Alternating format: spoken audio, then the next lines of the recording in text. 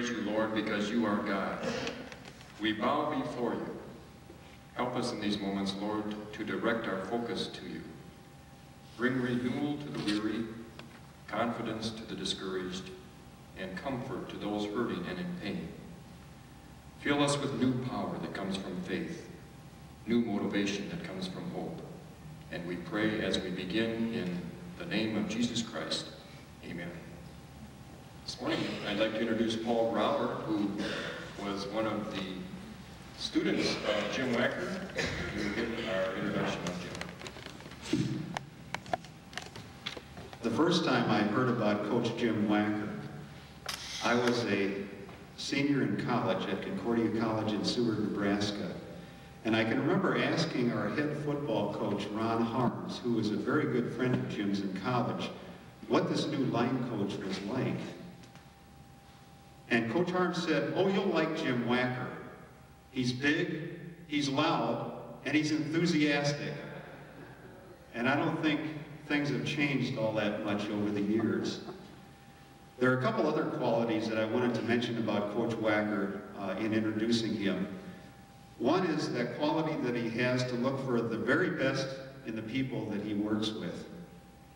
That kind of a philosophy has propelled him to an outstanding coaching record, winning 4 national titles, National Coach of the Year twice, and in fact, the second time he won National Coach of the Year honors, it was for taking the TCU, Texas Christian University football program that had won only 17 games in the 10 years before he came to his 8-3 season, his second year there, and a berth in the Bluebonnet Bowl. The other characteristic that I wanted to mention about Coach Wacker is his integrity. That's something I've admired about him all these years. And that third year at TCU, his integrity was tested to the limit.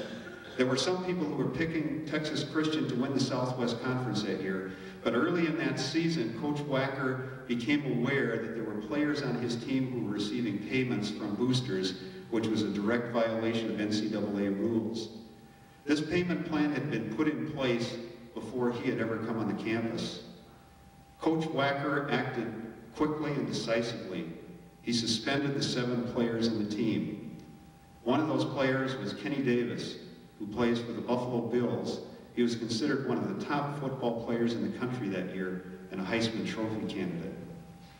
For his actions, he received national attention for a man who really stood by his beliefs.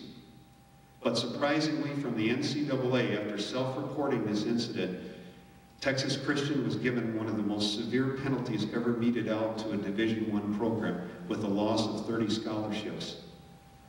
But Coach Wacker persevered. He rebuilt the Texas Christian University football program to a point where in 1991 they once again could challenge for the conference championship. And it was at that point, after that season, that Coach Wacker took the head football position at the University of Minnesota. Coach Wacker has been a man who has had the courage to stand by his beliefs. And for that reason, I'm very proud to present to you today Gopher football coach Jim Wacker.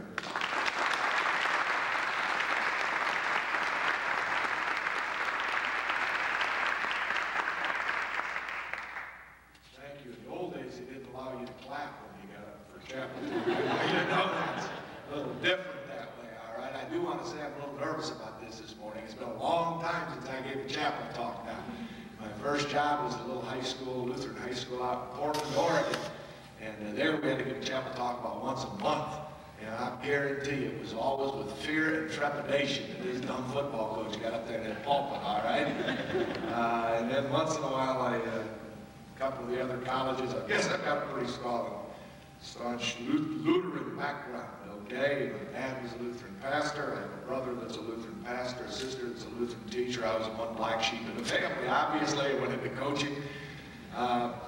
But then, of course, went to Valparaiso University, a Lutheran school, college in Indiana. I taught at Portland Concordia, out in Oregon, and then at Seward Concordia, where Paul Grauer, that's the other reason it's a thrill to be here, was an outstanding fullback for us, a great player. And Paul and I have been friends ever since. Just a tremendous, tremendous person. And what a wonderful job he does for you here at Augsburg. And Then from there on to Augustana College in Sioux Falls, South Dakota, not too far from here. And then from there, finally my first head job was at Texas Lutheran College down in Seguin, Texas. So all of those, of course, being Lutheran institutions, a lot of Lutheran roots, and very familiar with Lutheran education, and I just want you to know I believe very strongly in it. Some of those experiences, without a doubt, had a profound impact on my life. Teaching in Portland in particular. There was an outstanding faculty out there. In fact, Paul Brower ended up teaching out there after I did, and I think I had a little something to do with him getting on out there. A very strong recommendation. Some of my friends that were still back there. Well, I remember after chapel every day there, we used to have a period like you do, a break, you know, about a 20-minute period, and it was always fun to go in there and the faculty. And they had every day, there would be some kind of theological argument going on in there, okay?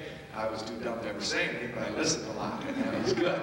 So you're going to have to just bear with me, kind of, okay? The first thing I want you to know as far as today, no new revelations, okay? Remember, I'm not a theologian. I don't even know what that word means. I'm a football coach, so if there are any heresies, take it, you know, kind of with a grain of salt, okay? And the pastor Dave will straighten me out afterwards, okay? But I thought, what in the world to talk about? I said, man, let's go ahead and hit it, okay? Let's talk about the big question. Very simply, what is life all about? What gives life meaning? Once again, no easy answers, just some thoughts. Some thoughts. Thought number one, let's go to a story in Scripture, huh? Let's go to a story that happened about 2,000 years ago. There were some scribes and some Pharisees, learned churchmen and scholars of their day, that were trying to back Jesus in a corner. And finally one of them asked, okay, Jesus, in a sense, if you're so smart, let's hear you summarize all of the laws of Moses and all the commandments. Jesus thought for a moment, and then he said simply, love the Lord your God with all your heart and all your soul and all your mind. That is the first and the greatest commandment. The second is like unto it. Love your neighbor as you love yourself. Folks, I don't know much, but I do believe this. To this day, and for the history of the world, that's the greatest summation of what life is about that was ever made, that ever will be made. What's he saying? I say, number one, the first thing we better have squared away, and that's our relationship with our God and our Maker and our Savior and our Redeemer. Because if that relationship's messed up, good luck, nothing else matters. Your life is not going to find meaning. Your life is not going to be fulfilling. You're going to run into all kinds of problems. Have that relationship squared away. Well, if we're going to have that relationship squared away, to get to the next question you got to ask is, well, if that's the case, God, what do you really like? What do you really like if we're supposed to have some kind of relationship with you? There again, I remember as a youngster growing up in the church, kind of my image of God for a while. I had this image of a guy sitting up there in heaven in a great big golden throne with a long white beard and a great big club. Boy, I remember that image well. And you know what? That image still conjures back in my mind every once in a while. Pops up, okay? And maybe there's some truth to that image. I don't know. That image bothers me a little bit, real frankly. But I think some of us have to struggle with that one at times, and I think that's kind of maybe a shame. You know, because all the time, all it seemed like he was doing up there was keeping an eye on little Jimmy Wacker. And he couldn't wait for me to mess up. And boy, when I did, I knew one thing. He's coming to get me with that big club, all right? One way or another, it's going to happen. Well, as a youngster, you have different visions, different ideas, and then you grow up and you mature a little bit, and you hear different ideas. And finally, if I had to give a definition for God today, what would it be, huh? I'd go to the second shortest verse in Scripture. You all know what that is. God is love. That's it. That's it. You want to describe him in one word? That's it. God is love. God is agape. God is reaching out and caring about others. God is always being concerned about being more of a giver than you are a giver. Someone once said that's the greatest mystery in the whole world. That giving is more important than getting. And we're to understand that. And a lot of what Jesus' life was about was that, wasn't it, huh? Because there, remember another story. Another story. I remember back in Seguin, I had 3 boys, and they were all in Sunday school at that time age. And Steve must have been 7 years old, 8 years old, and we're driving to Sunday school, and Steve all of a sudden says, "Dad, what's your favorite Bible verse?"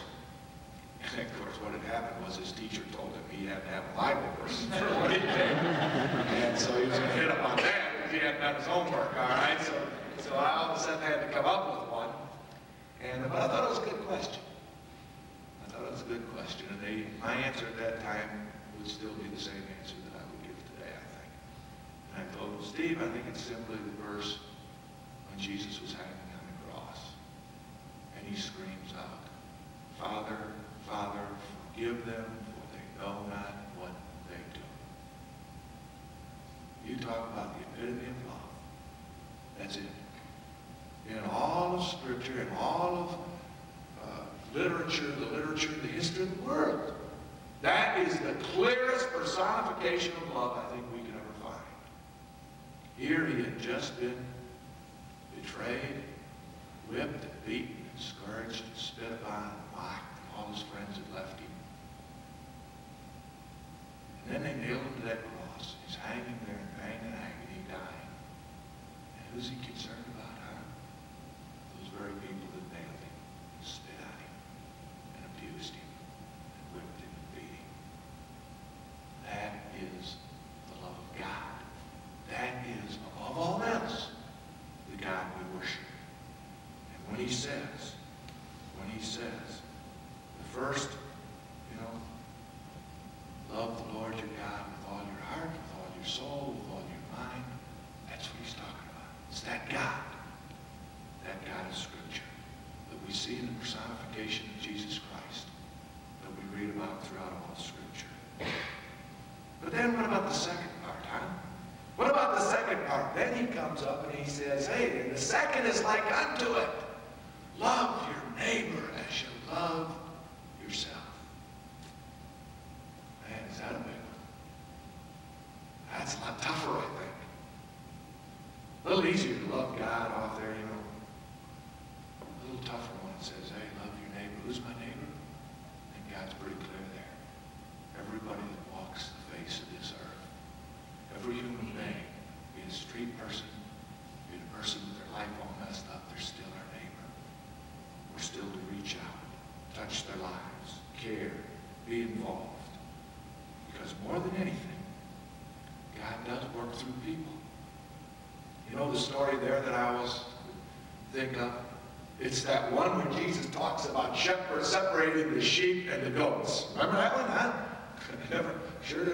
I always kind of like goats, but that story, they're the bad guys. I figured that one time. He always talks about there should be gnashing and weeping and gnashing of teeth. That one always bothered me too. I know I didn't want to go there. I don't know what it means exactly, but I didn't want to go there, okay? But when he's talking about separating those two groups, he's talking about the sheep, huh? And those that go over to this side, and one of the sheep asked him, and they say, but Jesus, why? Why were we picked as the good guys? Why were we picked as your sons? And what did he say, huh? He said simply, because I was hungry and you fed me. I was naked and you clothed me. I was sick. I was in prison and you visited me. And they asked, but Jesus, when did we see you sick or in prison or naked or hungry? What did he tell them? Inasmuch as you've done it to the least, notice the least of these, my brethren, you've done it unto me. He's saying, go out in the world and get involved. Care for others. Be a giver, not a getter. When we follow that dictum, hey, then we have life as it's supposed to be lived. Because I think what he's saying there more than anything else, more than anything, life is relationships. Life is relationships. And you have those relationships squared away, your life's squared away. Those relationships, by the way, I think always start with that circle of people God puts closest in our life. I think so often we want to go save the world. We want to go, you know, oh, way over there, love those people. He said it starts out with those in your immediate circle. Your mom, your dad, your grandma, your grandpa, your husband, your wife, your kids. Then it reaches out to classmates, your teammates, employer, employee, and all those lives that we come in contact with day in and day out. He's saying, that's where you're at. That's where I command you. Go and love them as you love yourself. You know, the third area I think, as we study Scripture, and we kind of ask, hey, what does God expect of us? The third part of life, I think, comes down to a word we've all heard many, many times, and it's simply the word integrity. Integrity. What is integrity? It's not a real big deal. It's basically, I think, just simply saying, hey, there's a set of principles I believe in. I believe this is right, this is wrong, and I'm going to try to do what's right. Are we going to do it all the time? Heck no. We're going to mess up lots, folks. God tells us that. God tells us that. It isn't going to be real pretty and perfect all the time. Remember the two guys, the best story there in all the Scripture, it is always one of my favorites, huh? The two guys in the temple, Jesus walks in with a couple disciples in there, and the one guy, the Pharisee, whew, man, he's saying there, staying and saying, God, thank you, I'm not like these other men, especially like that publican over there. Because, man, I go to church all the time. And then, you know, and I do all the things I'm supposed to do, and I study Scripture, and I tithe. That's the big one. Well, I give 10% of all I earn, God. Oh, God. Then there was that publican, huh? The publican was over there, and the publican, the hated tax collector, the Jew that was working for the Romans, for the enemy, cheating the people. He simply fell down on his knees, and what did he do? He simply prayed, Father, forgive me. Father, have mercy on me. What did Jesus say, huh? That guy's sins were forgiven. That guy is at one with his God and his Maker. Why? Because that's still the essence of the Christian faith. That man is living a life, striving now to live a life of integrity. Because once he gets up from his forgiveness, then he has said, hey, go live according to those principles you're supposed to live according to. Man, is that critical. When we went to TCU, first year we knew we had some problems. And so we wrote a little ditty on integrity. You know, coaches have to do that. You know, you read them in team meetings, you put them on the bulletin board, all that sort of good stuff, all right? But at any rate, this is what we think integrity is. Integrity is developing a set of principles and then striving to live according to them. Integrity is having a strong conscience. And it's listening to it as you struggle with tough decisions in life. Believe me, the tough ones are out there. Integrity is striving for excellence in every endeavor. It's striving to give the best that you have in you for every common task, for every worthy cause. Again, be concerned about others. Be concerned about what's right and what's wrong. Integrity is living according to the courage of your convictions. It's having the intestinal fortitude to do what you must do. Integrity is standing up for what is right and condemning what is wrong without, and this is the tough part, without being self-righteous in the process.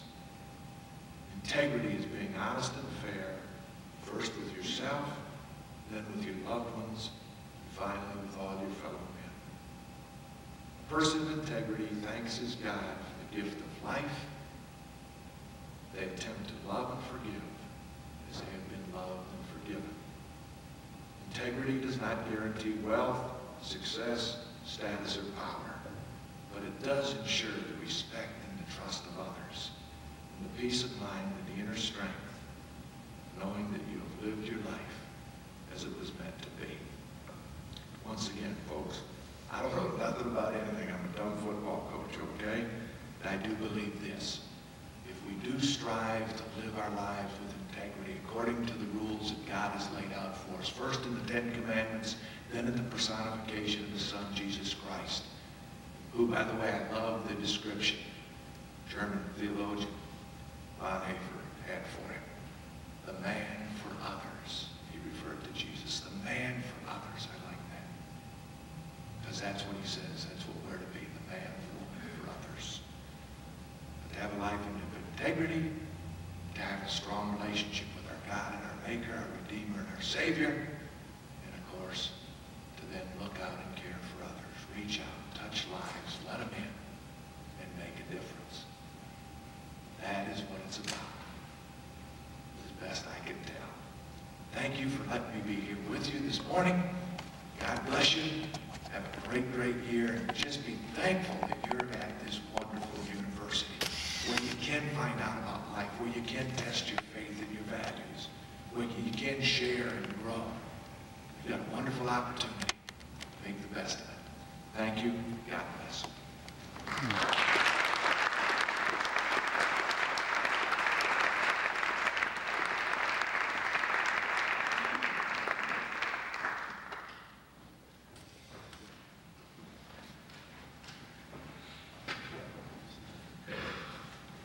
Thank you very much, Jim. As a token of our appreciation, we'd like to give you something.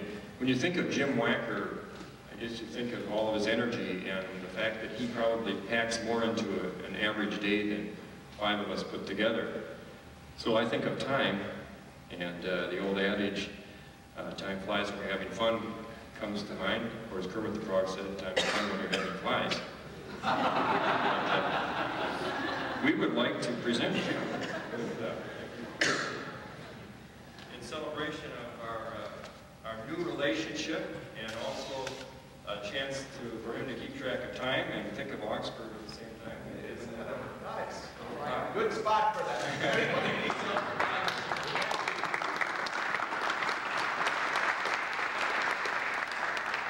We hope that this is the first of many visits that Jim will make to Augsburg. Receive the benediction, and then we'll close by singing the first stanza of hymn 557. May we, the people who bear the name of Christ, follow the example which Jesus gave. May our faith, our hope, our courage, our purpose turn hatred to love, conflict to peace, and death to eternal life. And may God bless us, protect us from all evil, and bring us ourselves to eternal life. Go in peace, serve the Lord. Thanks be to God. Hymn 557, please stand.